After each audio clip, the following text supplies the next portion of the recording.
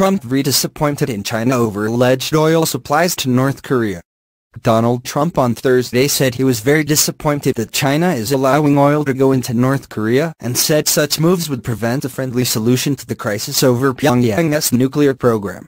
China has denied allowing such transfers and said it is completely and strictly enforcing United Nations sanctions against North Korea. Caught red-handed, the president tweeted, with a characteristic use of capitals. Very disappointed that China is allowing oil to go into North Korea. There will never be a friendly solution to the North Korea problem if this continues to happen.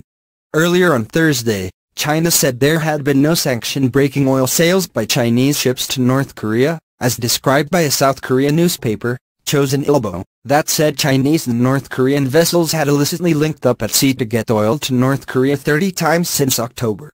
The South Korean report was picked up by Fox News, commonly a source of information linked to Trump's tweets. On Wednesday, a Chinese foreign ministry spokeswoman, Hua Chunying, said she had no information about the South Korean report. But she said China had completely and strictly enforced trade restrictions aimed at discouraging North Korea from developing nuclear and missile technology.